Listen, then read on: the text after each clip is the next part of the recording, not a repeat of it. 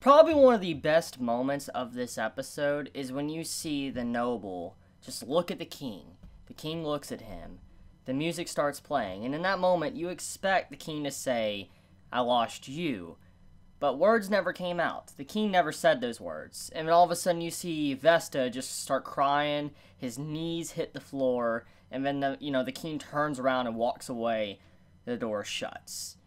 It is by far one of the best scenes that this series has given, because there's just so much emotion in that scene with barely any dialogue. Just to the character expressions, to the art and animation, to the voice acting, and even the music cue. It nailed that scene in just to show what type of person the king is, but also how Vesta felt about his failure. Honestly, Vesta doesn't get any sympathy from me. Like, the man straight up reaped what he sowed. He asked for everything that happened to him in this episode, because, I mean, he had a constant series of lies. He was lying about someone that he worked with, about the dwarf that Rimuru got under his wing in this episode.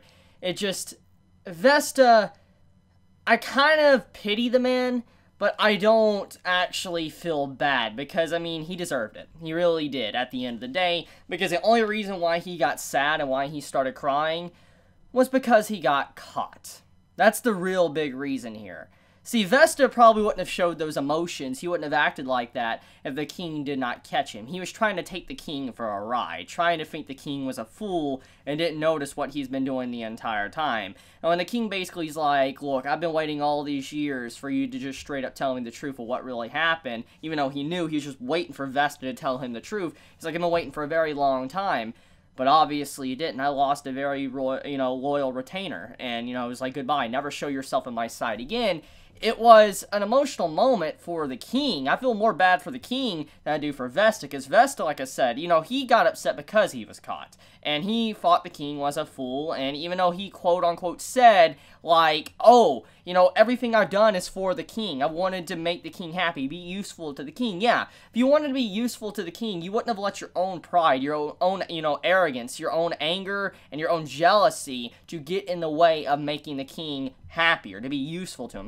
Because Vesta really ruined a lot for the king. Let's analyze that. Let's look at the damage report of exactly what Vesta did. So, despite, what happened in the past with the dwarf and how, he failed him and he blamed it on the other dude, there's things that happen in this episode and last episode that obviously it just completely ruins any relationship that the king could ever have with the slime Rimuru or MC. See, he even shows a potion in this episode. He's like 98% here and all that, like pure potion. He was like, "This is a really good potion." That's what the king was showing Vesta. And he's like, "You do realize that slime that you basically drove out of this country, that you made very upset, you made to where we've cut all ties with him. We will never be able to probably have ties with that individual because of what you have done. You basically running the slime out of the country because of your own pride, your own envy is why this has happened." And he's like, "You hurt a lot right there. That hurt us badly." And then on top of that as well, he also sent away one of the best blacksmiths of the entire country. He got him exiled. So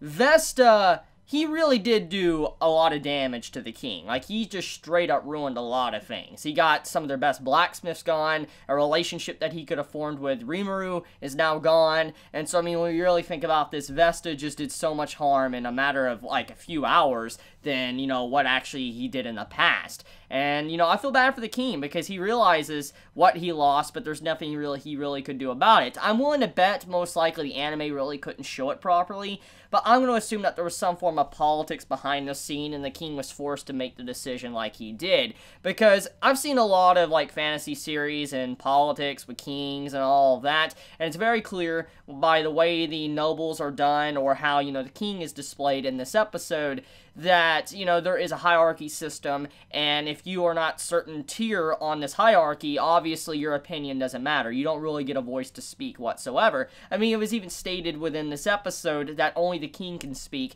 You can never speak in the court. The only people that actually can speak freely is the lawyers. And so, technically, it just shows that you technically don't have as many rights as certain higher-ups. And that's the big point here, what this episode is also showing. And I feel like it was hinting at the fact that the king was in a difficult spot.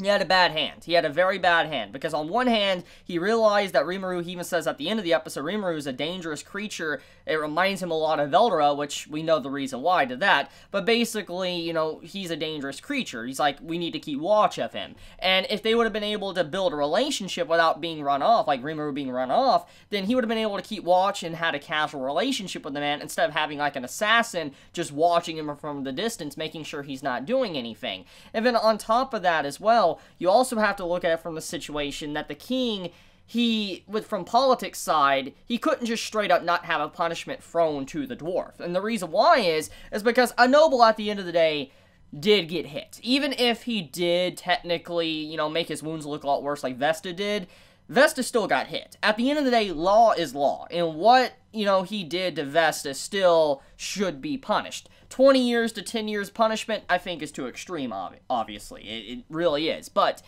the point is he did break the law, and the king had to have justice, because a noble did get hit. And if the king allowed the dwarf to get away like nothing, then it would make his overall position in the country look very weak. Like, he couldn't keep control of his civilians, and the nobles, if there's other nobles and stuff that are fighting for power or control of, you know, royalty and stuff, then obviously he's going to make them very upset, and they're not going to really trust the king at all. So I feel like it's a huge mess. The king was dealt a very crap hand. He really couldn't do much about it, and he was basically forced to exile the dwarf that he thought was a really good friend, that was a really good blacksmith, had to get him gone, and then Vesta had to be gone because he was already doing so much damage. I mean, honestly, I'm surprised the king didn't kill the man, but once again, this probably goes back into politics. See, he had to make it look like Vesta was in the right. Even though he knew that the lawyer was lying, he was bought off, and, you know, what Vesta did was wrong, he can't just outright just, like, dismiss Vesta. He can't outright just, you know, throw this man in prison, take the side of a, you know, a peasant, a civilian, because if he did, once again, it would make him look really bad. So, that's the big point here. He had to do it very quietly, behind closed doors, to get rid of Vesta, and that's why Vesta, you know, just basically got handled like he did. He's like, you know, never show your face in front of me ever again, and he walked off.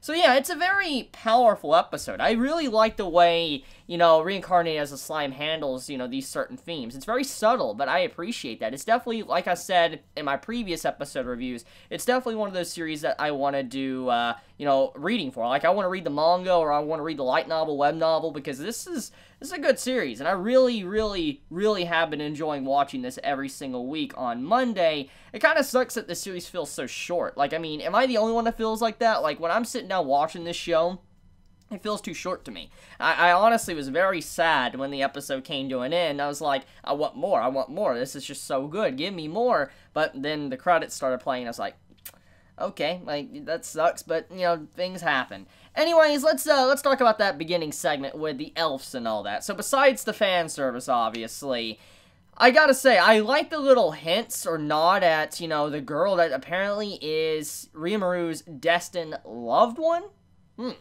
I'm just gonna point something out here. It's very clear that the girl that we saw in the crystal ball was very similar in shape and form to what Rimuru transforms into in the opening and ending song, which that's what I'm kind of curious about. Does that mean that he's either going to, let's say, absorb her, or is he, like, going to just get mimicry to transform her? I'm very curious about that, because it's weird that she's very similar in body shape, hair design, and all that to what Rimuru transforms into in the opening song. So we'll see where that one goes. I did notice that, though, and I'm curious when she's really going to get introduced and be, you know, important to the plot. Now, speaking of the plot, the main plot of the story, so there's a couple things that this episode did set up. Number one, once again, my theory on potentially Rimuru creating a kingdom for every single species is seeming to be the case, because, I mean, with the dwarfs being exiled and now going Rimuru to the goblin village, it seems like he is going to found his own country, build his own country for all races can coexist.